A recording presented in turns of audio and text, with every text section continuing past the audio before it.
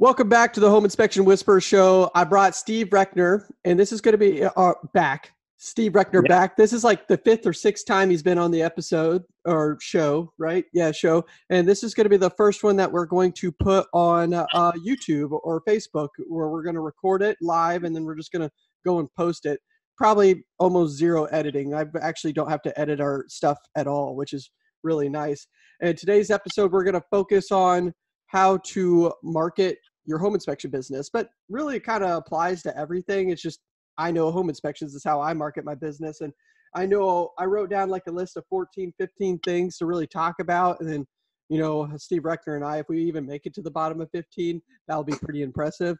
If we make it to the bottom of 5, that would be impressive. Yeah. So I'm going to let, he wants to talk a little bit about his success in his business, of where it's going, because he kind of goes through the coaching of the Home Inspection Whisperer show. And he just wants to talk about where he's at right now. And then we'll dive into the marketing, because I know he loves marketing and I do too. It's my favorite part of the job.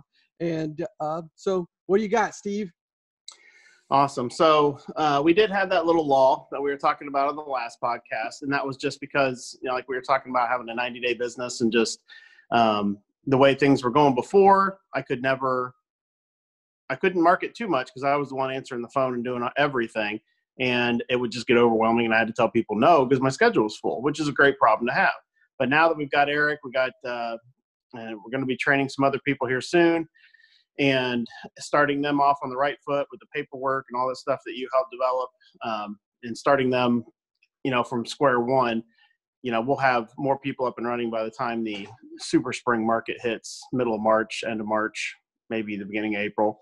But we've had some breaks in the weather here, and I've been marketing super hard since the last podcast. I was kind of freaking out in my own head thinking, you know, I'm not answering my phone between 7 and 9, and either are they, 9 o'clock at night. And I do remember getting phone calls between 7 and 9 for sure. So, and you think, well, they're probably just calling somebody else. And then you think to yourself, well, there's hundreds of companies, hundreds of home inspection companies, if not thousands, that use ACC and these other call centers, and they're not getting calls between 7 and 9 either. So don't smash the panic button. Know that kind of thing, you just have to retrain your agents, train how people call you, and just deal with it for a little bit, bear through it, and then just start marketing hard, because it all turns around in 60 to 90 days. You know, and I'm glad you brought up the 60 to 90 day time period, because at the end of the book Traction that I just finished, it says everything always feels like failure in the middle. You know, so in the middle, we've hit this wall, and we're like, oh no, we're like, what's going on? But we both felt it, right? I'm like, oh man, I've been telling him to do all this stuff. You hit this wall. And then that line spoke to me. It was like, everything feels like failure in the middle. I'm like, he's smack dab right in the middle. You know, that's the reason why it feels funny. I was like, It all makes sense. And so that's how it goes with Mary and I too. We were like hitting this wall too. And we're just like, wait a minute, we're kind of in the middle, you know, all the stuff's in place. And yeah, so you're hit that middle, you're over the middle part, you have your training going really well. You started hitting that marketing, and marketing always takes 90 days. So if you market to that person, even with your follow-up that you're doing, it still takes 90 days for them to even get something to give to you. You'll see some definite positive spark just from moving forward, and just keep putting one foot in front of the other and just keep marketing every single day. You're going to see some positive feedback and some spark. I mean, I've got a few agents just from Facebook stuff, just from the way I do my peppering them with my price list, and when they ask me to like their page and stuff, and kind of like you writing the thank you notes, which I started doing this week. Nice. I just grabbed some generic ones for now, but I'm getting some custom ones made at Vistaprint, and then we'll go from there. I think it's just the act itself. You know, it doesn't have to be super fancy. It doesn't have to be super expensive. I still today want to make like a postcard where it's like something funny, where it's just me like James Bond with a thermal imaging camera or something like that. Or just memes. You know, people love memes, and they'll be like, oh man, your last one was funny.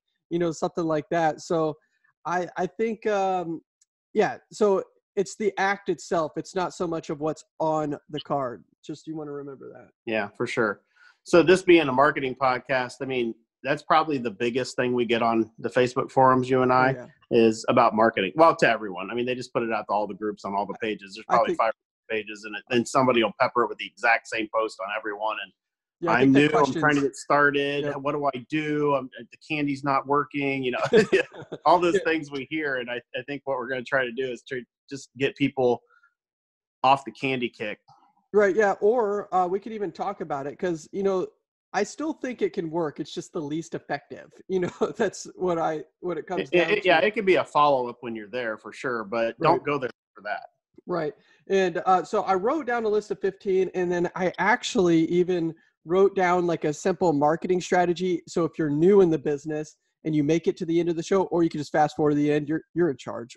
However, I'm going to talk about I wrote out a marketing strategy for you. So that is the cheapest and it will work because it's how I did it, you know, and I still think this basic strategy, it's a referral based strategy, not a, what I like to call my shotgun strategy, where if you have the money, you know, throw the money at it and eventually in the masses, it will come back. If you don't have the money and you're new, I wrote down the cheapest strategy, and I'm still upset today that I don't follow it as much as I should. If I followed this same strategy, I'd still be pulling in business even better.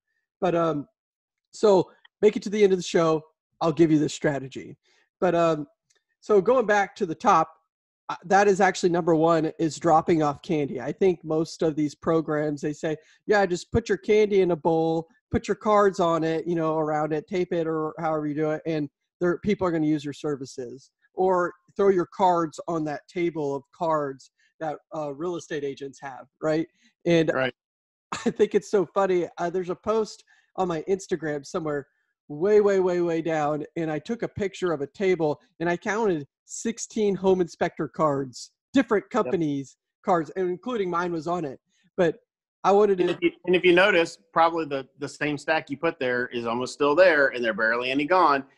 The thing is, as technology continues to improve, they rarely have to go to the office, number one. So back in the day when they had to go to the office to do everything, phone calls, use the internet to get their emails, all that stuff before technology, yeah, this was a pretty viable way of doing things in the late 60s, 70s, maybe even, you know, all through the 80s and stuff.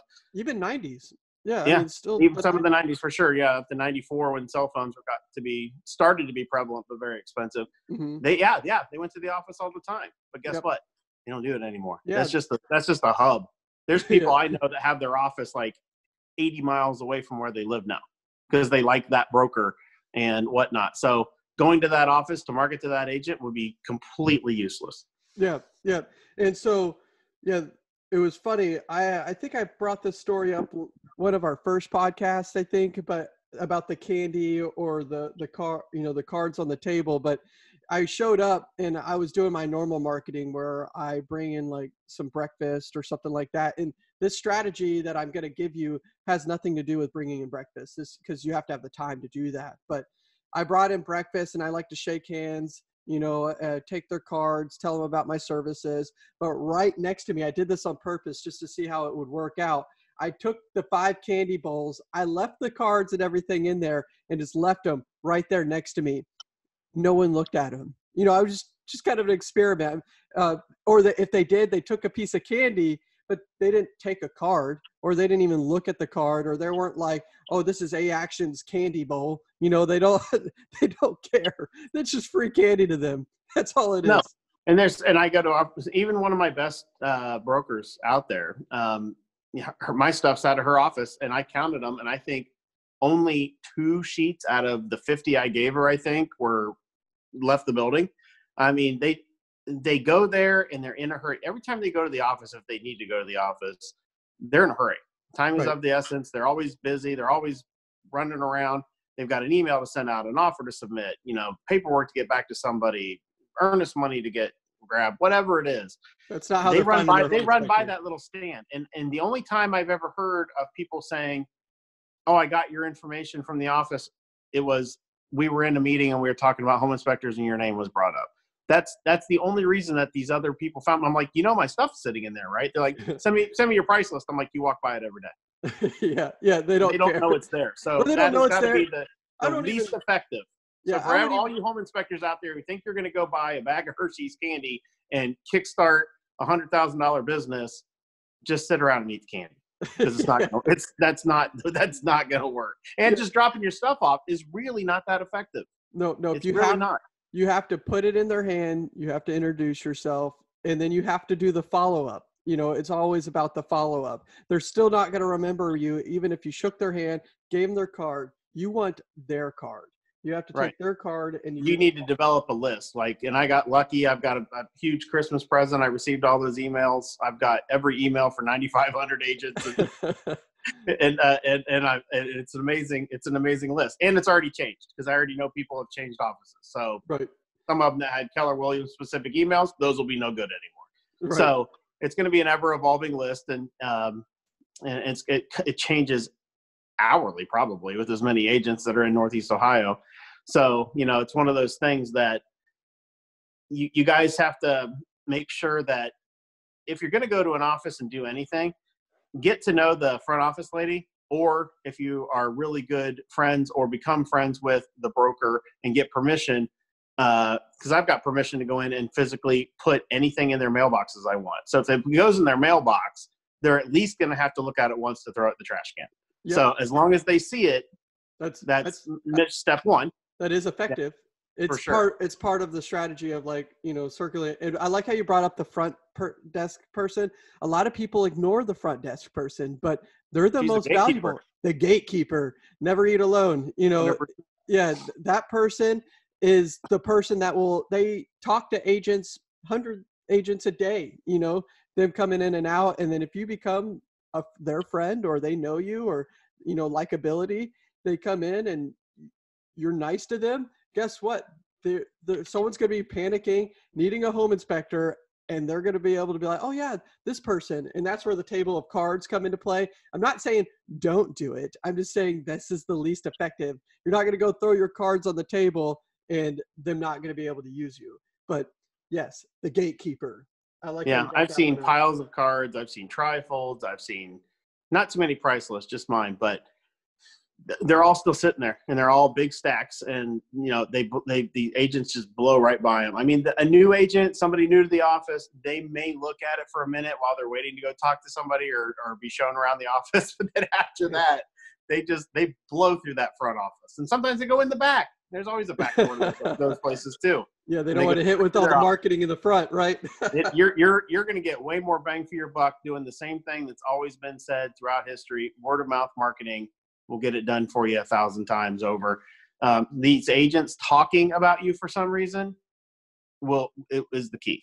Yep. So the next one is gifts. Do you think what I've heard is, I'm stuttering a little bit, but the strategy of the gifts. So one of my inspectors that work for us, he bought a big box of tumblers, Yeti tumbler type things, and put his brand across it and just walked into the office and just gave them away, So, those are expensive.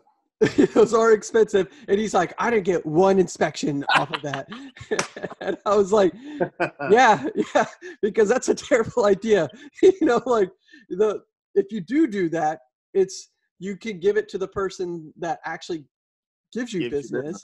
Yeah. Or it's about the follow-up, so you met them, you got their card, go to coffee or something, and then you give it to them. So this person went out of their way to get to you, and then, they have some relationship thing. There's a relationship, a bond there where they're like, yeah, I'll carry around your brand. I know you. I took time to meet you. So you can't just get a big box of gifts and then walk in and just give it away and expect something in return. Yeah, they have to be for a reason, and like you said, they have to know you first on that level. Like even tape measures. There's a lot of people that do tape measures with a custom sticker on them. I like it, and I know every time people ask me for tape measures, I have ones they can borrow. But if it's the agent, then I tell my guys, go back out to the truck, get the one with the sticker on it, and they get to keep it. And it's a 25-foot tape measure. So I think it's Michael Marzian. His strategy is don't let anyone leave without something in their hand, right? So right. that falls. So I've right got into that. highlighters too that I have my name on. Okay. And agents highlighters are huge because of the contract signed here, and they're always using highlighters. So I have found the Bic super bright highlighters with my stuff put on them. I think it comes out to like maybe $1 a piece or 79 cents depending on if they're on sale. But those have been huge hits. Yeah, and I'm sending one of those out with each thank you note. So another thing, while we talk about, gifts or all these other items that we're talking about, it's about a little bit of everything. So you're not going to just get business because you have highlighters with your name on it, or tape measures with your name on it. It's just another step in the 90-day process. You're like, hey, I gave you this, and maybe they'll remember you. It's about always being present. Michael Conrad and I, we just talked about that too in the podcast that's coming out tomorrow. It's just about always being present, and that's part of it. So anyway. Oh yeah, I mean, I had access to 100 agents' email boxes at the agency, so where they get their paychecks every Friday. And I thought for sure a couple of years ago when I started doing these highlighters, I was going to go in there, I was going to attach a highlighter to my price list and my card and put it in there with their paycheck in their pay slot. They were going to pick it up on Friday, and the phone was going to start just ringing off the hook. This was and I still work with the same 3 agents and the 1 broker. That's it out of 100. So funny. Yeah, I mean, even giving them a highlighter on their paycheck doesn't help. So. Yeah.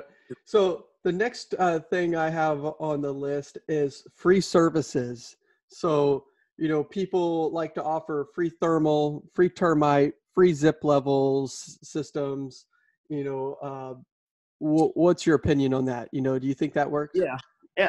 Well, I've definitely toyed around with, at least, especially during the slower months, doing the free termite like you guys do. I've also thought about maybe, so it's out there as a marketing thing, but it's not all day, every day at every inspection, that it could be a hero thing. That's another $65 add-on for military veterans, first responders, police, and teachers. And it's just one of those things. It's kind of like, seriously, guys, you have to think of this thing as like guerrilla warfare marketing. and I like to say like the mafia. When the mafia is trying to, or even the cartels in Mexico, I was listening to a podcast. I know this sounds like I'm going off on a weird tangent, but I'm not. When they want to take over a town, they do use gifts, but they're trying to win over the hearts and minds. So if you can get into some of these ladies' hearts and minds in these offices, it's not just ladies. Not just ladies. There's some, yeah, but the guys, the hearts aren't as soft as the ladies sometimes. But the guys don't care as much about some of the soft things you do. But the hearts and minds of the agents. If you're, because there's a lot of agents out there. Oh, and a couple of them are guys. I have to say that do the hero programs and stuff for the heroes, Homes for Heroes things. And if you promote something for heroes, first responders, teachers, all that kind of stuff, I've had a lot of agents that are like, that's really cool that you do that. Nobody else does that. And boom, they try to use you, or at least try to use you a few times. I've been trying to switch that over. We do the free termite, but our prices are higher. So technically, free. It's built in. It's built into the price structure a little bit, but I've been trying to convince the other partner, the boss lady, about making it free for, heroes, teachers, veterans. And I almost feel like that has a better message than just free in general. Because for sure. I honestly, we've been doing that for 7 or 8 years now here. And there's still some agents that used us for 7 years that still be like, that's free? They'd be like, yes, it's free. Yeah, they forget it's free. You gotta, that's the other thing. Your marketing has to be steady and consistent. The message has to be consistent. Yes. You can't be free on this one day and then not, and then, change the prices all around to try to get something going. I mean, I know there's guys that hit the panic button because they don't have any money built up when they start these things, and they really need to get going, which is part of the reason a lot of them start and fail, especially in our licensing starts in April, but right now we've seen a big influx of people trying to get in under the grandfathering radar before the licensing. Before you have to take the National Home Inspector's exam. And so, we're seeing an influx of new businesses in the last year and a half of guys doing that. And we see a lot of race to the bottom and that kind of stuff. So, yeah, so the free stuff does work because a lot of people do use us because it's free. They like the idea that they're like, oh, free termite, you don't have to worry about calling another person. That's like the biggest thing. It's not even that it's free. I don't know. I could talk in circles all day about it, but it does work. It's just make sure your prices, it's built into the prices so you don't suffer for it. So yeah, it's always the illusion of free. It's the illusion of free. Yeah. So, but you can market it as it's free and people are like, oh, wow, all of that's included. And you're like, yes, yeah, everything's included. And then they call another company and then they add in all these add-on services and then they call us and they're like, oh, that's just included. And you're like, because there are those price shoppers and they're like, oh, okay. And then the price is really close, but they like the idea that it's just like a package deal, And I think at the ISN conference, they were talking about doing package deals, like where people were more likely to purchase the smaller package compared to the middle package compared. So like you could have a service where everything's included and it's like the platinum package and there's this gold package and then this smaller package. But the thing is from my experience, whenever you say the stuff is free, it does work out. Just make sure your company doesn't suffer. Right. That was a big loop there. Sorry about that. I hope that even makes sense. It won't be the last. It won't be the last. Yeah. So the next one on my list of things to talk about here is you've done it a little bit, and people always ask me on this one, and this one might get us in trouble for talking about it, but warranties. I know you used to have it and you might have taken it out. I can't remember, or you have them, you still offer them. And I actually don't offer them whatsoever. Right. Do you think you had more business? I don't know. It depends on if you took them out or not. But with warranties, do you think they helped, or do you think they helped your marketing? We could do a whole show on this. So I started with them about, I want to say 3 years ago. Because I thought it was a really good concept. And then the thing is, you start reading in the forums and talking to people, and people didn't understand the marketing behind it. And it's kind of like you with the free termite pest. You can offer these things, but it's hard to get people to want to buy into them. I want to say out of 100 inspections since I started doing it differently, 1 or 2 people bought into it for $25.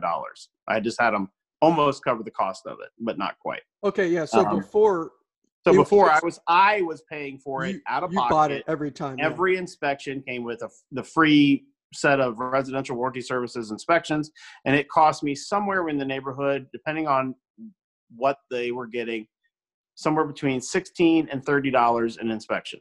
Ooh, that's expensive. Every time, and I just racked it up to marketing, and that's because it was working, and I was getting a lot of good traction from it. The illusion of working. The illusion of working. No, I was getting some clients and agents and building my business more, but in the end, I would tally it up, and I was spending $15,000 to $18,000 a year on the warranties. And when I checked my numbers, only like less than 10%, like 8% of the people that I gave them to did what they were supposed to on their end and signed up online, which took like a minute. I mean, we're not even talking about like a long form. They put my name, their name, the address, and I think the date of the inspection. That's it. So that's how they activate that they're covered? Yeah, and technically me going online and putting them in the system covered them. Mm-hmm. Like they wouldn't get in trouble for having not signed up. It's not like they weren't going to get coverage because they didn't sign up. If I did it, if I didn't do it and they didn't do it, then somebody was going to get in trouble. But doesn't like ISN and those other services automatically do it for them, or do they? They might, but I quit before. That was the decision I made to stop doing them for free with everybody right before I started with ACC and ISN. Okay, so that was part of me changing my whole life around, was to to stop doing that with the warranty so I can afford ACC and ISN okay, too. So now there's an offer, ACC, they upcharge it for you, right? So, or they, not really an upcharge, but they buy it more or less, right? And you say like only a very few people. Yeah, like $100,000 worth of coverage for $25. Okay, yeah. Whatever that is. And 2 people out of 100, I think, so far have done it. Okay, but so whenever you go out and market now, do you still say, "Hey, we offer this"? I mean, yeah, it's still there. I still mention it to people, but it's slowly falling to the back burner. Like it could not be there, and I probably wouldn't notice, and it would just keep just go. Right. Yeah. So this kind of, I kind of baited. I knew how the answer was. Baiting me. I was baiting it. I knew it a little bit, but it was just that what I'm trying to get at is that, is your business increasing or decreasing since you stopped marketing them? It increased, actually. Yeah. I haven't had to, since I haven't been focusing on that, and I've just been focusing on relationship just relationship marketing, social media marketing, way more. I mean, I could go back to adding that in if I got bored with some marketing strategies or something and wanted to go back that way and touch on it. I mean, I could always throw it in. It's there. Somebody can get it for $25, but right, yeah. I haven't felt the need to focus on it like I did heavily 3 years ago. Right. I just haven't needed to.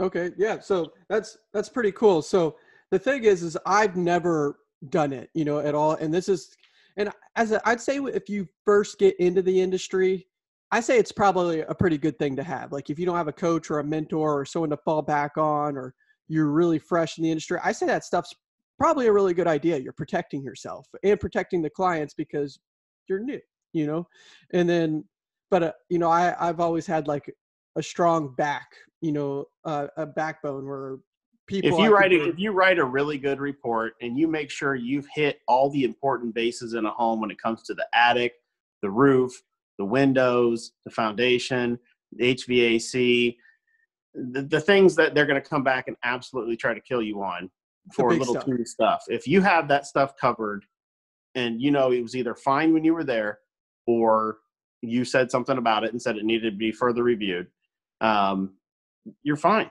You're covered. And then also what I'm getting at too is that, it's $25 or up to $30 an inspection, right? So if you do 400 jobs a year and you put that money aside just yourself, you're self-insured, and you are like, don't think you're not. You are eventually going to miss stuff. We miss stuff. And guess what? We go back and we take care of it because I don't have to wait on this other third-party company to do it. I just turn around. I'm like, yeah, that water heater's pretty messed up. We messed up, and then we just go buy what we have relationships with plumbers. We go out there, they swap it out for us real quick. Boom. Everybody's happy and we knock it out. So 100%. So I recently picked up my one of my latest agents that I just picked up. Actually, we met at a coffee shop. She wanted to interview us. And it went really well. We started working for her. I think in a week, we've already done 4 jobs for her. Oh, nice. Wow. And she does pre-listing inspections for every house she sells. So, wow. and for some reason, somehow, like 9 out of 10 times, the people buying the houses she's listing don't get another home inspection because she leaves your report on the table. It's listed online with the listing. They can go through it. Sometimes they might call you with a question, but she does a really good job of that. So, and compared to most, you're trying to get rid of the green screen behind you. Yeah. Like, I noticed that a few times. Anyway, but yeah, so the reason that she went away from whoever else she was using, they had a problem where they didn't talk about a rotten, I don't even want to say the name of the unit. They had this problem with this thing that they didn't say they weren't going to inspect. And it's like in the standard of practice, it says that they send over with the email that, they're not going to inspect it, but the client doesn't read that. And all they had to do when they were doing the walkthrough was say, we don't inspect these. Make sure you have it looked at if it's important to you, or just take the cover off. It was 2 simple little screws and see that it was rotten inside. Mm-hmm. And just tell the client, hey, this is rotten. It's not going to be working. It's non-operable, and put the cover back on. 2 seconds. and they didn't do it. And then they just hid behind the standards of practice. Right. Yeah. And so she's like, if they would have just said sorry and paid for it, it'd be, worth 40 grand a year to them or more. Yeah. Keep that relationship solid, So think about that, guys. When you're out there and you have a problem, depending on who the agent is and everything else, like this woman's worth, $35,000-$40,000 to somebody a year in business. Right. So you got to take care of a $500 problem. Who cares? There's an agent that used us for a long time, and we messed up, and that we didn't turn, technically, yes, the standards of practices, like the water heater was off, and for whatever reason, I turn everything on no matter what, and it was off, and he didn't turn it on, and yes, that's technically the rules, but I tell them, I'm like, no, you turn it on, but there wasn't any hot water ran to the sink. It was a remodeled home by something, and it cost like $900 to run pipes because of where the sink was to it. And this agent was, they use us. I was like, hey, I called them and I let them know. I'm like, hey, we messed up. Yep, it's our fault. We'll take care of it. And just went through, repiped what we had to, got the plumbers out there. We fixed it up. I think it cost even more than $800 or $900. But the thing is that kind of goes back to the warranty services. Like, yes, the warranty services would have covered you, but if I'm paying $30 in an inspection for times 2,000, that's a shit ton of money. That is the definition of shit ton. And and even the internet actually buyback program and stuff. I mean, I think that costs, I don't know. So anybody out there can chime it's like in, $5 or something like that. 5 or 10, something like that. Yeah. But again, if you were doing it, that'd be $10,000. Yep, $10,000. Yeah, that's a lot of money a year. I think that's actually, especially if you're new, I really think that's a good program. You see, like the Gramicos help out people, and I don't know how many homes they buy back a year. They probably have some sort of statistics on it, but like, I think that's actually a really good program if you're new, because if you're new, you go out and you mess up. I know that's like the way the court system works out, that is, if you come out and you say, hey, I'll buy it back, they'd have no case anymore. I think that's how that works out. So pretty much, yeah. I think that is a good program if you're new. That's if you don't have the money to go and fight those systems, and they don't just buy it back. I think they could come on. They buy it back. They fix it. They fix whatever the little problem was. And then they sell it.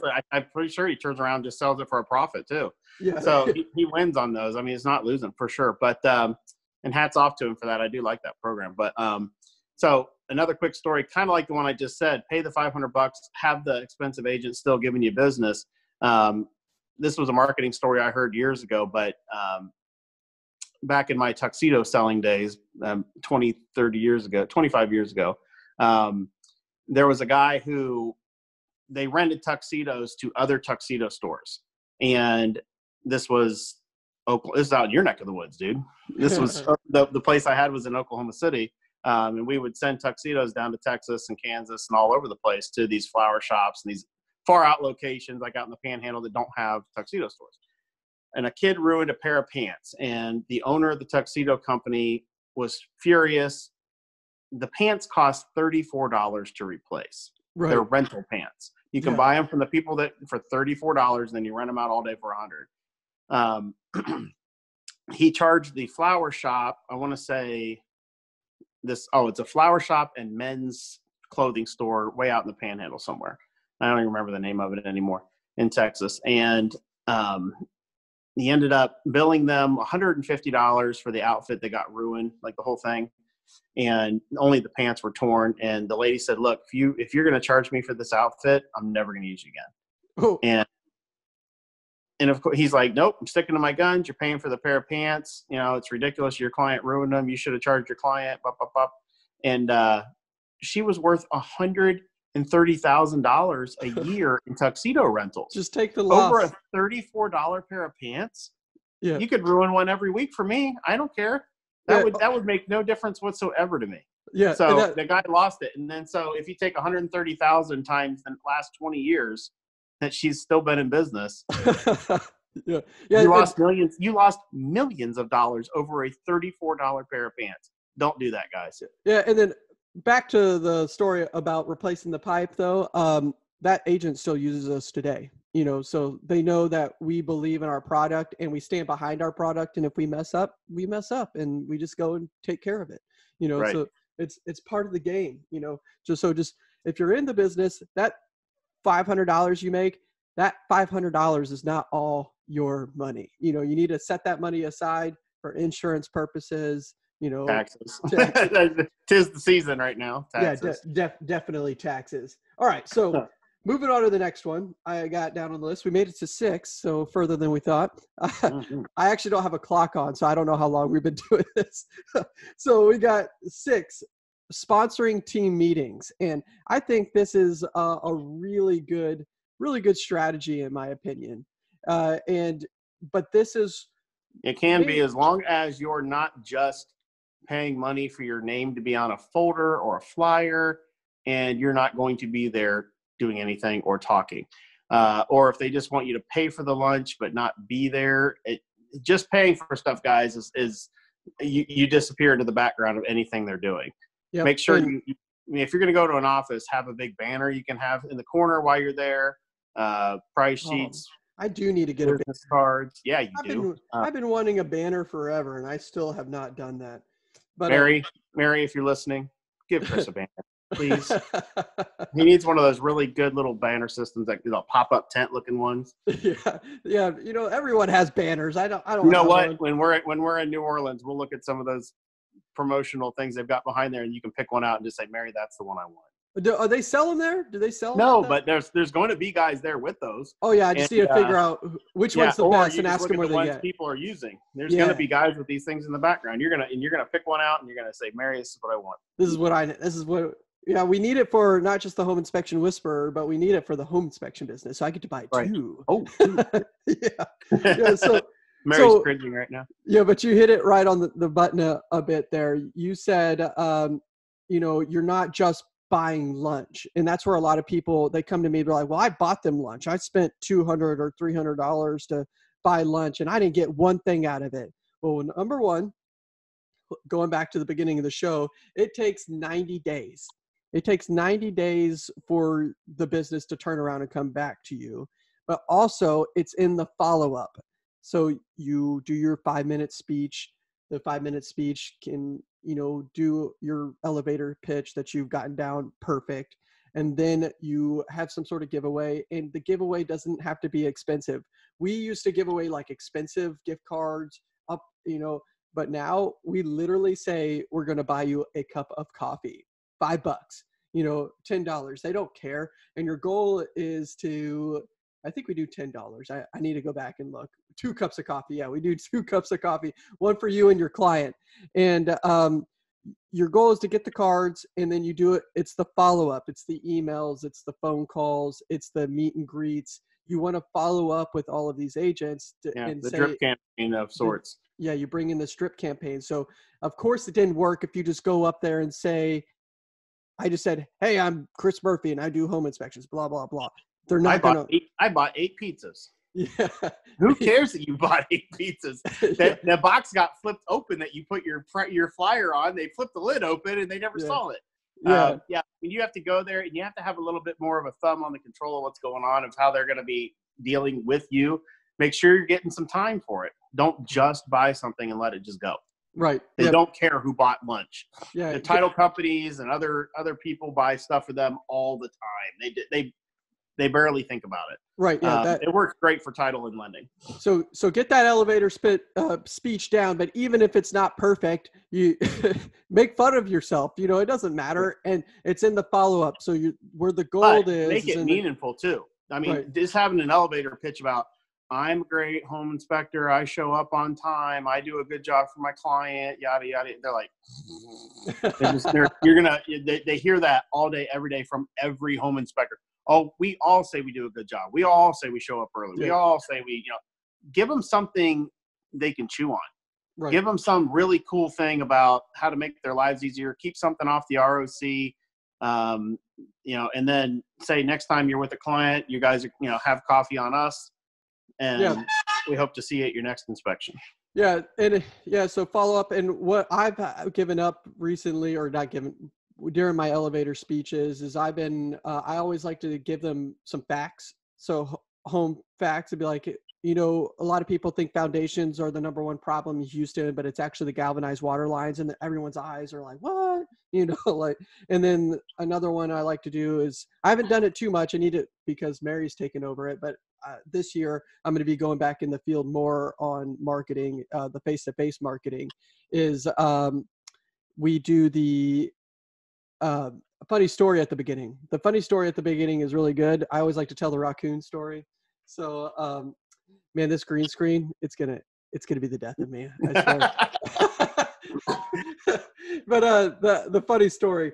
But all right, so we hit that.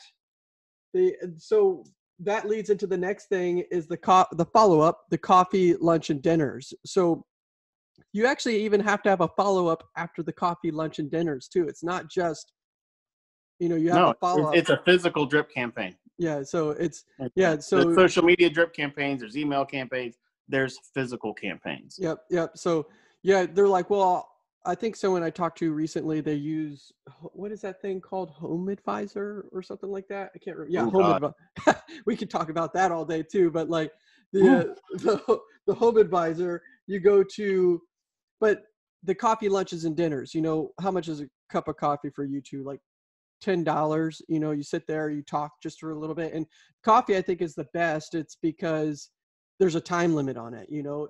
There's not very, you can only have so much coffee, right? in one sitting. But lunches could be a little bit longer, than you're kind of at the whim of the service. And dinners, that better be a really good client that you have a relationship with, sure, or have some really good contacts. But you even have a follow-up with this stuff too as well. So you bought this person coffee, you write them a thank you note for taking the time to do it. You get them in the email campaign and get them on your social media campaign too as well. So it's not just, hey, I had coffee with this person, I bought it for them. They're going to forget who you are probably in 2 days. You have to make sure that you're always in front of them they get into your marketing campaigns. Yeah, and the more constant it is, because home inspectors, there's issues with us and agents all the time throughout a year. So your job is to have enough constant contact with these agents that when they have a problem, and because if they have a problem and they're frustrated with somebody, if it blows over and they don't talk to anybody else new or get somebody else that suggests another home inspector, they'll go back to the other one again. They're just out of comfort. And what they think is going to get the job done. And they'll just be like, hey, just don't do that thing you did last time, or don't do this, or don't do that. And it's one of those deals where your constant contact has to be there enough that when somebody else, quote unquote, messes up or pisses them off or whatever, and they're frustrated and want something new, you're there. Right. The constant contact of your name, your address, your phone number is right there and accessible. And they're like, I'm going to give this a try. Well, and this actually falls into what Michael Conrad and I said. You hit it right there. So say you did mess up, right? And they feel comfortable coming to you and letting you know, hey, this wasn't right, or they're having some issues with their water heater. And then even if you didn't do anything wrong, you can explain it to them. They're going to listen. They're going to be like, well, I see your point of view. But if you did do something wrong, you're going to be able to talk to them about it and get it solved amicably. You're able to get it solved and everybody's happy, so it works both ways by staying present constantly. For sure. So part of the follow-up, what do you do? Follow-up phone calls after your home inspections? No, it was just emails. Okay, so you do emails? Dispatching out through the emails, and I integrated those into ISN. So it almost feels like I do nothing now, but I know those are going out. Right. I found that the phone calls, for some reason, obviously time consuming, but I had a lot of agents. So you get them on the phone and you're just wanting to say thanks and this, that, and they're like, and you just hear that, I've got somebody else on the line. I'm busy. I'm tired. What, you really going to thank me for this? We're going to do it again next week. So I found a lot of them got frustrated with the follow-up phone calls. I think something more in the form of an email and the card that you do. Yep. The card's more meaningful. It doesn't waste their time. They can look at it for as long as they want or not. They know it's there. They see a handwritten note. It's pretty good stuff. And then, like you said, some of them save it and it's become a joke for them because they get Yeah. so many of them. Yeah. Yeah. The person that has, or, just the fact that it's at the office they and see they it. open it, Yep. either goes in the trash, but sometimes if they open it, it sits on their desk. People are going to see it. Yep. You might get somebody to pick it up and go, oh, that's really cool, and then be like, can I keep this, or take it back to their desk and call you. So, yeah, so that falls right into it. Yep. So I agree with the phone call. I actually don't do the phone calls too much, but this is where I'm going into with newer home inspectors. Like if you are not doing something that day, there's a whole bunch of stuff you could be doing with your previous clients. You call your agent and just thank them for using you. That's the phone call. Or ask them how did everything go, just real quick, and then boom, off. You don't want it to be a long conversation, maybe 5 minutes tops, because they're busy. right. You're just like, hey, I was just calling to say thank you, for using Reckner Home Inspections. And That's probably the biggest gold nugget you probably could have thrown out, Chris, when you just said, for all the newer guys that are listening, if you think if you're on Facebook saying, I don't know how to market, okay, I understand. Buy a book, watch some videos, listen to these podcasts, but you have to do what we're saying too. Action is massive amounts of action, and just throwing things at the wall, like Chris always says. Doing something. If you don't have an inspection that day, you're working. There are videos to be made. There is social media to be thrown out there. There is just start finding ideas and doing it and having fun, promoting yourself for free online all over the place. Right. Yeah. There's so much to do. There is no way you should ever be bored in this business. I think someone told me once, he's like, they're in a rural area. Rural. Yeah, out in the rural area. And, there's not too many home inspectors. There's like 2 or 3, but there's this one guy, he was new, and he was like, man, this guy's starting to kill me. He's starting to, sneak up on my business, because he's even offering free pre-listing inspections and whatnot. And I was like, man, I was like, that's a pretty good idea. And then he was like, what? I was like, he's hungry, and it's him doing a free inspection is better than doing nothing at all. That's my opinion. So eventually he'll be able to charge a pretty premium. Think of it as a marketing day. If you're going to sit at home on your butt anyway, right, and you were going to maybe make a video, or maybe think of something you wanted to send to some agents, or do something, or drop candy off in your truck and take all that time to drive somewhere to drop off a bag of Hershey's, consider doing a free home inspection for somebody. Yeah. Not necessarily a pre-listing one would be better, because your name could be on their sign. You could do all kinds of stuff. Yeah, you could ask and be like, yeah, I'll do it for free. Just put a sign in your front yard, something like that. Or add me to the bottom of your sign as a hanger or something. Yep. Yeah, so going on to the next one, we went on a circle there a little bit, but we hit it a little bit too. And some of the people, they're like, you write letters? I'm like, yeah, everybody gets a letter. And I think letter writing is one of the reasons why that pushed us over that being always remembered type thing. It's just, is it the exact, unless there was something memorable that happened at the inspection, is it the same exact thing every time? More is or it less, thanks for having us out? Thanks for having us out, blah, blah, blah. Yeah, if you can, since we're doing such high volume, it's hard to actually take something personable from the inspection. But man, if you could do that, that's even more gold. Be like, you just say, I enjoyed that one. I like, the windows on the front, I don't know. It could be anything, but if you could take something from that inspection, or you could say that water heater was pretty funny, wasn't it? Anything like that. If you could add that into the card, man, that would be gold. But ours is, they're pretty standard. It's just like, thank you, their name, it was nice. Thank you for the business, and then our cards in there or something like that. So yeah, it is pretty standard. So they're all from ESIS. No, not all of them. So the meetings, the face-to-face, the classes, those are all handwritten notes. So they're in there, thank you for coming to our class or something like that. But like the inspections, unless we're targeting a specific area too. So like Galveston, we're having, it's hard for us to drive up business in Galveston. So each one gets a handwritten note, and then the listing agent gets a handwritten note too, saying thanks for the smooth transaction, something like that.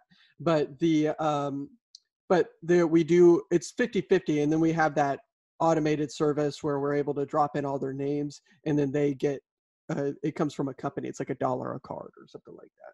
So yeah, it just depends on how you go. So if it gets too crazy, there's services out there that can still do it, but you got to remember it still has to be done no matter what, no matter your size. So you're like, well, I'm doing 2,000. Well, if letter writing is the reason why you got up to 2,000, you better keep doing that letter writing. If you're going to make them generic too, your one of your marketing days could be, okay, I'm not going to write one every day. I'm going to write 500 of them today and put them in a pile. Yeah. That way you can grab, go, send, grab, go, send. And you can just have like a space for the name, just fill it out. And if I remember right, there is a service out there that'll handwrite everything for you. Yeah, they're like robots, but the handwriting looks like real. So that's what we do. So going into the next one, and this is where I fail the most. I really should and like have a set number of houses that I do every weekend. But what do you think about hitting open houses? I've definitely done it. I even put together open house survival bags, with the toilet paper and the hand lotion and, all that kind of like stuff. Like a snack in there. I like alcohol for their hands and stuff. And that's a funny. Snickers bar and, that's a good one. Kind of stuff.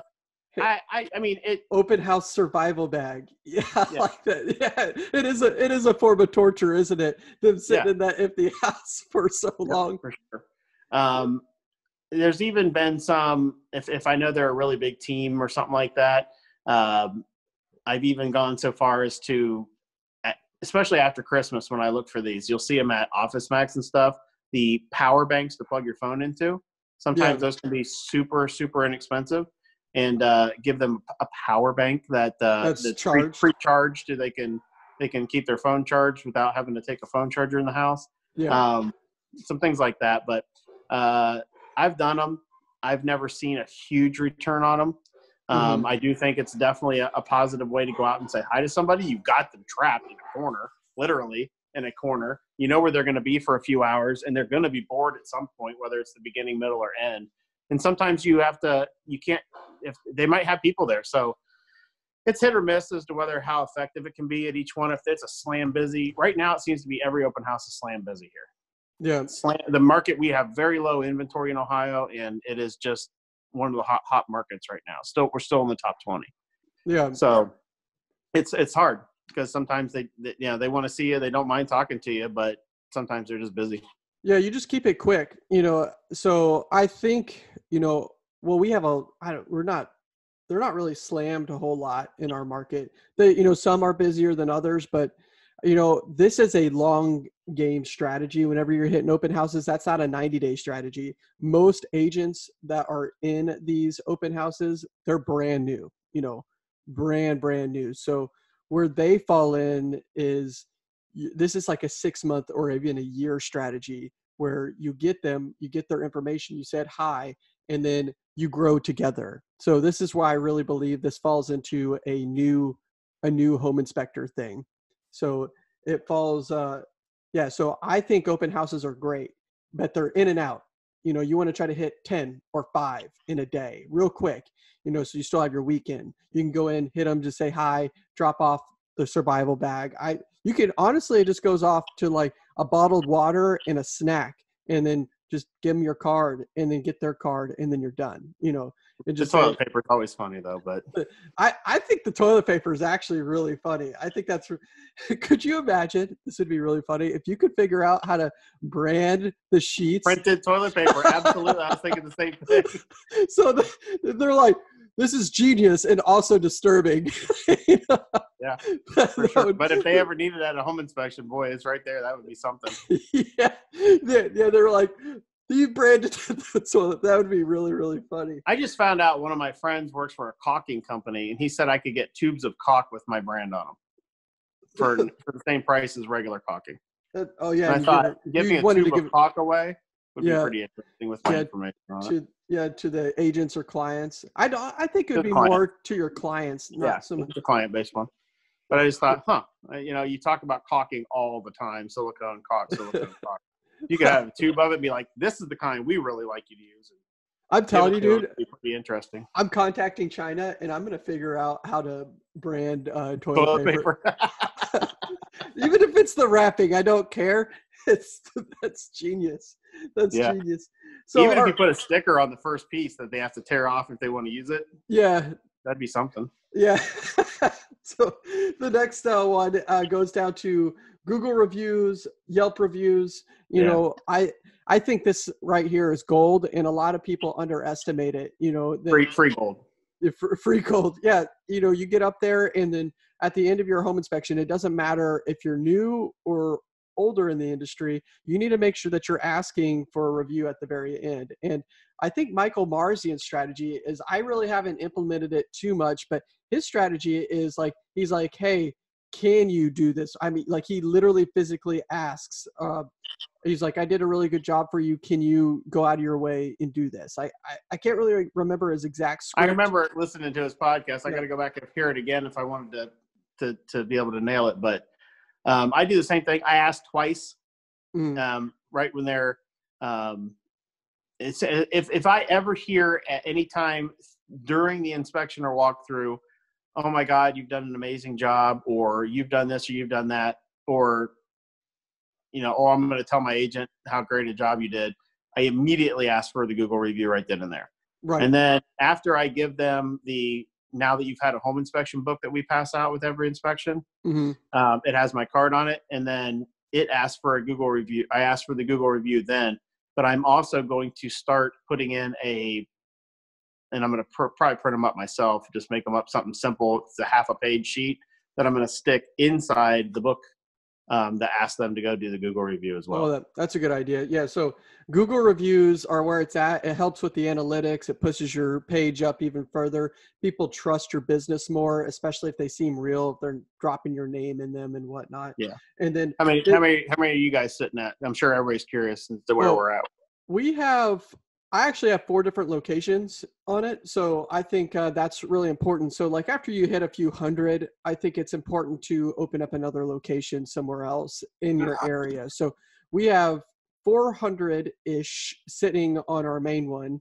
Then I have 130 in Galveston. I have 90 in like Cypress area, and then, or 130 in Cypress area, and then 90-ish in like the Woodlands area. So I have a bunch spread out across. There's an inspection company out here that they have like 1,000 or so on one area. And I think once you hit like a certain level, it's like, it doesn't matter anymore. It doesn't matter anymore. And then after a while, it seems like unreasonable. You're like 1,000 reviews, that's like, So I had, at one point I have 193 5-star reviews now on Google and 2 1-star reviews that are buried.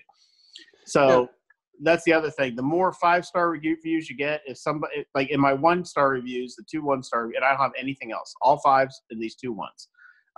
The 2 1s were actually from sellers who didn't like the things that I found. Did you which respond? Is totally unfair. Yeah. Huh? Did you respond? Yeah, absolutely. And the response has gotten me more business than it's deterred anyone. They go to the 1-star reviews because they want to see, what was the issue? This guy's got so many 5-star reviews. They're so curious. They go to the 1-star review, they read it. The guy says, my house was for sale. He said all these things were wrong. They weren't. And then in my response, it was kind of like yours. It's like, sir, sorry that you feel this way about the things that we found wrong in your home, but this is what we had wrong. And this house just happened to not be for my client.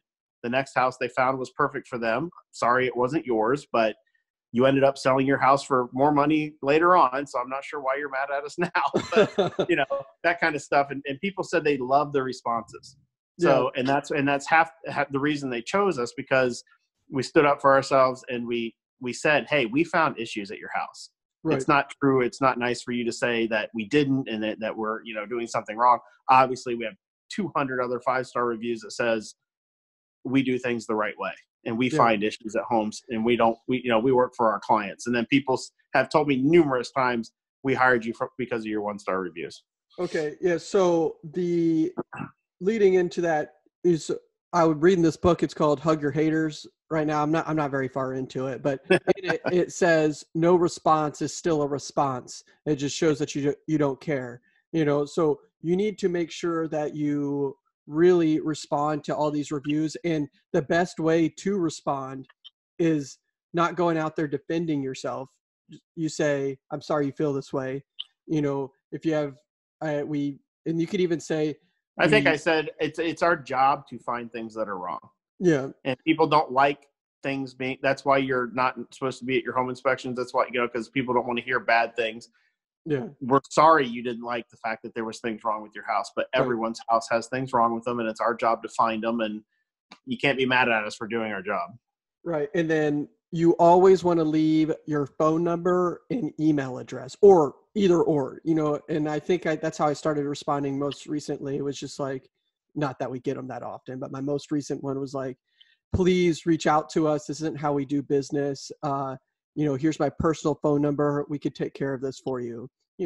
They don't ever call. But it just matters of how the message is read, right? Like people read that 1-star review and they're like, wow, even the owner left his personal phone number on here to try to solve this issue. They don't want issues just sitting there. So that's really important. So moving on to the next one, and then I think we're at the hour mark. I really need a timer. There's no timer somewhere on here. I don't know. I don't even remember when we started at this point. Yeah, I want to talk about Home Advisor a little bit. Home Advisor, I'm not a fan at all. I think it's like I don't know if I could be any help on this topic. I'm such not a fan. I don't even I don't do anything with them. Okay, so I block if people don't know what Home Advisor is a service where you pay for leads. You pay for the lead, and it's not even guaranteed that you're going to get the job. And the way that the people that are normally on Home Advisor, they're price shoppers, right? So they're trying to get the cheapest product they can. So if you want to win Home Advisor, that's great. You're going to end up doing like $250 inspections or $300 inspections. Some people might not agree about this, but the way it works is they'll send out a lead and they'll send it to like 10 home inspectors, or however many home inspectors. And the first one to respond, it's like a race. Yeah. And then and then also it's if expensive it's a price too. shopper, they still charge you for it. Yeah. And I've heard that I've heard of guys over the years that, and in my same personal experience was, I want to say the 1 week that I dealt with them, I didn't get anything from it. It was like 7 price shoppers. They charged me, I don't even remember what it was now. $13 a lead. $15, yeah, something like that for it. And I had to call in every single time and be like, hey, this person you have to physically say they are price shopping. And they'll say, okay, we'll take it off your bill. But you had to call in every single time. It became an instant headache. And I just nope, I'm done. And that's what I try to tell everybody is on the forums is run away. All right. So if you're paying for leads, right? So this is how it goes to me. And you can this goes back to sponsoring a team meeting. This is exactly the same concept, but just in scale and targeted more to the audience that are preaching to your audience, is $13 a lead. So say you can sponsor a breakfast. Breakfasts are my favorite because it's the cheapest. And also they're fresh, the most fresh at that point in time. They're not bogged down in something, but you could $13 a lead, say it's 50 leads, that's one breakfast. You could turn around, sponsor the breakfast, then you have all their contact details, and then you follow up with them forever. It's a forever follow-up campaign. It's always in the follow-up. This $13 a lead, say you land the job, you have to pay for all the other leads that you didn't get. And then you turn around and you're in the hole, and then you have to just do the home inspection to get out of the hole, hoping that you're going to get out of, there are some people that say it work. And the only way that I think that it can work is if you're in a rural area. But if you take any of the marketing strategies that I'm doing right now, it actually works out. It comes out to being the same price. It's really free. If you, besides paying for meetings and putting some money into some little teeny trinkets, giveaways, highlighters, pens, that kind of stuff. Letter writing. The major marketing really is free these days on social media. You just have to put forth a lot of effort. You have to not be scared of the camera. You've got to stop being, stop being shy of anything and just put yourself out there and just start going, because it gets easier. Yep. And so I don't recommend Home Advisor. It's crazy expensive. And the one reason why a home inspector works for us is because Home Advisor actually bankrupted him. He was spending like hundreds of dollars on them, and then he would get maybe 5 jobs or so out of it. But then he broke even and he still had bills, Right.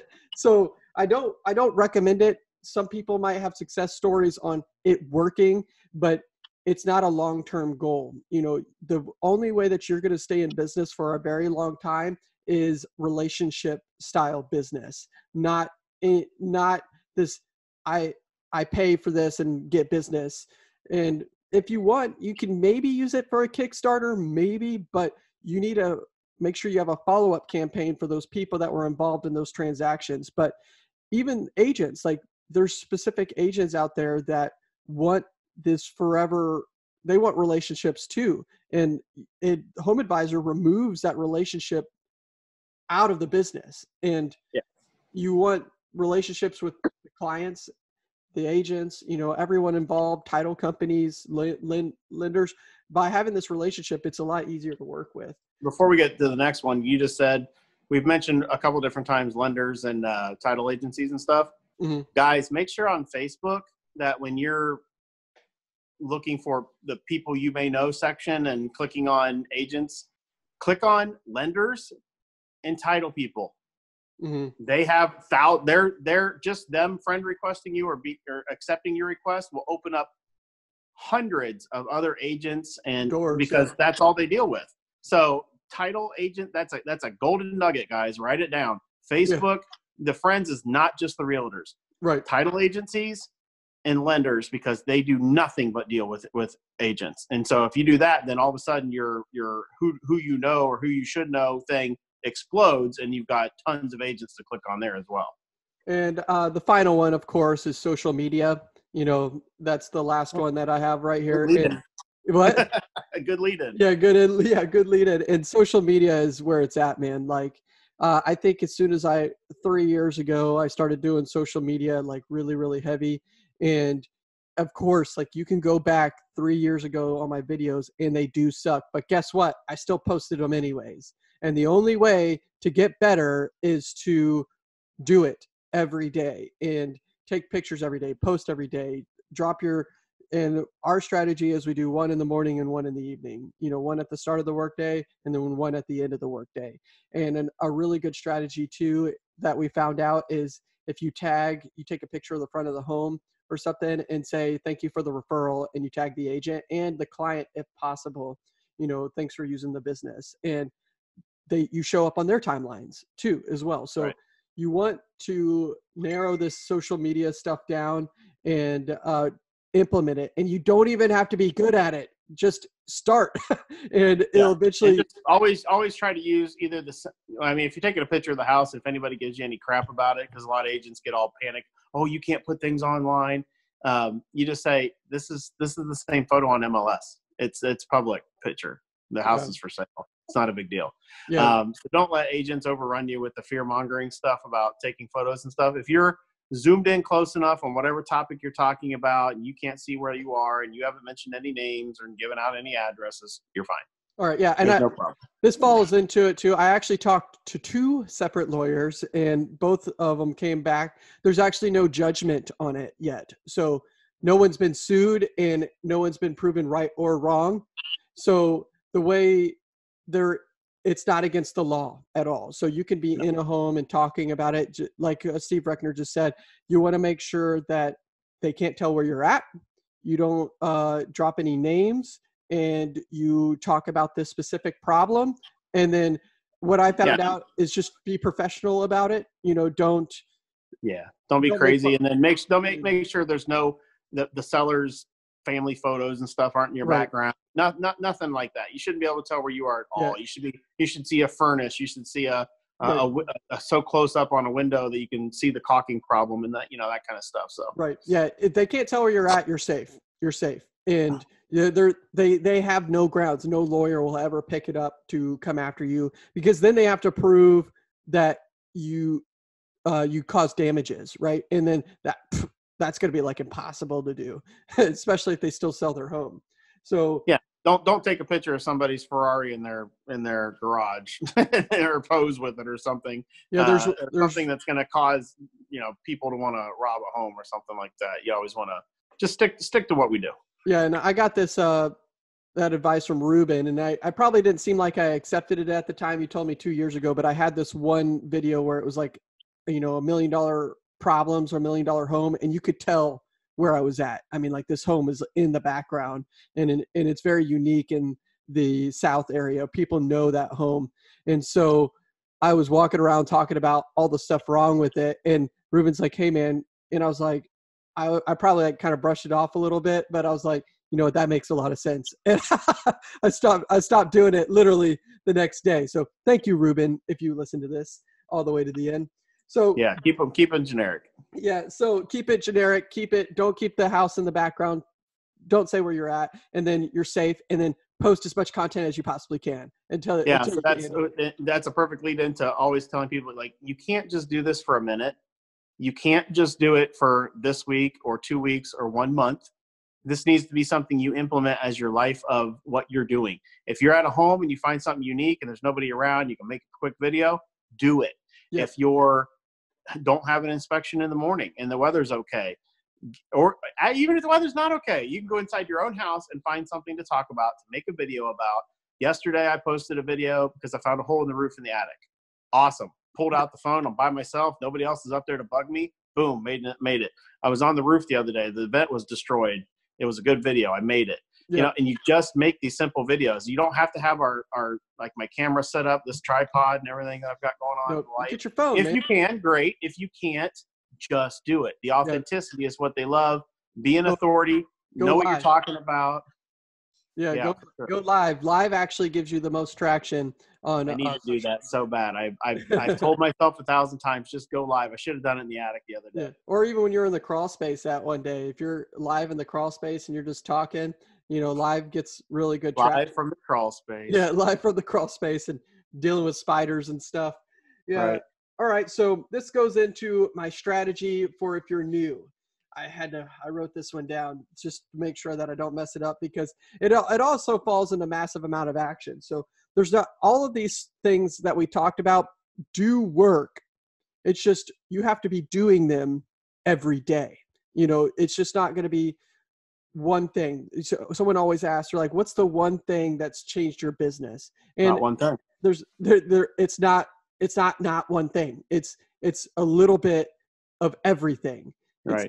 Everything comes into play of it working out. So, and then we see people on Facebook all the time that say, hey guys, I don't know what's wrong. I can't get business, this, that, and the other. And then some of us, me, Chris, and Ruben, some of the other ones will start saying, well, are you doing this? And we don't just say, are you doing this one thing? We say, are you doing these 20 things? Yeah, you're doing social media. They'll be like, no, or I do one of those. Well, you need to do the other 19. You need to do everything all the time, 100%. Yep. So if you're not working, you're working, and you need to go outside and figure it out. And even if it's just like posting social media videos, and like you said, on your own house, you didn't have a job one day and then you showed, I still like it. I know I talked about it before, but it falls into you fixed your garage door opener and you did a video on it, and then you were wearing your hat or something like that, the Reckner Inspection Services. So that's like really, really important. So going into the strategy, so this is what I want you to do if you're new and you have no business at all, and it's going to work. And I still have agents that use me today, 7 years later from whenever I first started this strategy, is I want you to hit 10 open houses. You're going to get, and it doesn't have to be anything crazy. You can do what Steve Reckner said, toilet paper, or you can get a water bottle and, cookies or power bar. I wouldn't recommend power bars. Those are disgusting. Yeah, they are.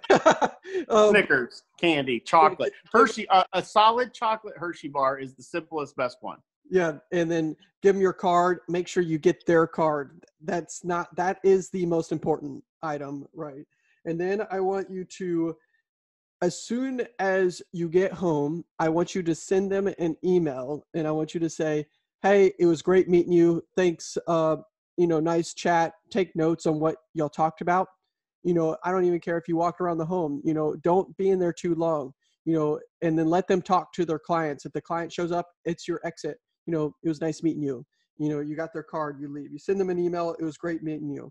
Then you figure out where their office is. You write them a handwritten note the same time, because it's going to take 2 or 3 days to get to them. The email's instant. Then it'll take 2 or 3 days for the note to get to them. And then 2 weeks later, I want you to invite them to a cup of coffee. So just say, hey, and most of them are going to say yes, because they saw you face to face. They got the email, they got the letter, and then you invite them to coffee, and boom, you now have a client for life. It's guaranteed. And then they're in your social media campaigns and your email campaign. Now you're set up. You're good. And get some thick skin. Don't get butt hurt. Don't get butt hurt when the agent's like, I'm too busy. I don't want to meet with you. Okay, well, then that's not the one you wanted anyway. Well, if they're not the one that wants to build a lifetime relationship with you, then don't worry about it. Honestly, and I'd probably say that one thing before we're done, so I don't forget. Do not think that any realtor is going to be with you forever. Do not base your business on realtor referrals only. You should be going after clients any way possible. The agents referring you is icing on top of the cake. That should be second to how you think you're going to build your business. A lot of people will argue and say, oh, no, I get all my agent referrals. Okay, well, good. But other people, you can build a business and not have to have the worry. Because I have agents all the time this December was a perfect example. They checked out. They were in Florida. They were doing Christmas stuff. They had made all their money. Our market was really hot in the summer, and they just checked out. And so you need to be having a fresh flow of agents at all times. Do not get comfortable. I always tell Chris, he hasn't read this book, but he reads a lot of books and he needs to. But Who Moved My Cheese? I always tell him that, because people get too complacent and you think you're going to get your business from these agents forever. And then some agents, after their first 3 years of hustle, they turn into listing agents. They don't want to run around with buyers. And you constantly need the new, fresh, younger agents that are constantly working with buyers. Right. And one thing you said at the beginning of that, about having thick skin, it's not about the actual coffee. It's about the invite. So it's the fact that you invited them. So if they don't show up, it doesn't matter. It's about the invite. So, and it's okay for them to say no, and you're going to be told no a lot. Yeah, there was a lot more than you're going to get yeses, guys. Yeah, 1 out of 10 would be a success rate. Yeah, that is true. It was funny. 1 out of 10. One person asked me, like, well, you called into how many offices to sponsor breakfasts? It was a phone call I had, I think, about 2 years ago, I think. And it was like, I was like, I think I called 50 the other day. And he's like, well, how many said yes? It was like 4 or 5, 4 maybe. And then he was like, so you had 46 no's? I was like, yeah. Yeah. That's just part of it, man. Just remember that a Hall of Fame hitter, 300 gets you in the Hall of Fame. 3 out of 10 times hitting that little baseball gets you in the Hall of Fame. Right. 3 out of 10. So our marketing wise, 1 out of 10 is you guys have to remember 1 out of 10 times is a success, because if you build that client right, then they're with you for a long time. And I like how you said too, it's not, a lot of these strategies are marketing agents, and that is a major flow, but the Google reviews, hitting up your old clients, staying present in front of your old clients through your email campaigns with them, reminding them to change their filters or something like that. That is part of it too. So it's not just agents, it's clients. And then I think an inspector that I met before, his name's Sheehan, if you know who he is, he runs Blip. He told me that the first 3 years of his business or something, he didn't even step into one office. So it's completely possible to start a home inspection business, run it, market it properly through Google, Yelp, just through knowing people, to be successful too. And he's a multi-inspector firm. So yeah, and I didn't go to a lot of open houses or visit any offices in the first 5 years, I'd say. And I didn't have any issues, but when I wanted to get to another level, then I implemented that. I could have done it in the beginning, but I didn't. Right. So it's very possible. Yeah, so it's definitely possible. All right, so we're gonna wrap it up there. Y'all already know how to find Steve Reckner. I'm pretty sure we're way over the hour mark. I need a timer, but that's it. That's a kind of a breakdown of some of the marketing. Of course, there's thousands of other ways to market, but I think those are some pretty good hot topics. We could go down rabbit holes in many directions with this. You know, your uniform, what you do when you're at the inspection, the branding, dough show, all that stuff. Yeah, the branding. Yeah, it's never ending. It's never ending. Yeah, I think we've started something online with that, the dough show. I like how you call it the dough show. The line is actually trademarked. You don't get the dough unless you put on the show. And then y'all and then y'all turned around and you're all like calling it the dough show. I'm like, that's actually kind of funny. That's pretty good. That's pretty good. So we're going to wrap it up there. So that's it. That's the Home Inspection Whisperer show. Please visit our website and we'll go from there. All right. Thanks, guys. Take it easy. Always be marketing. Yeah. Never stop. Bye. See ya.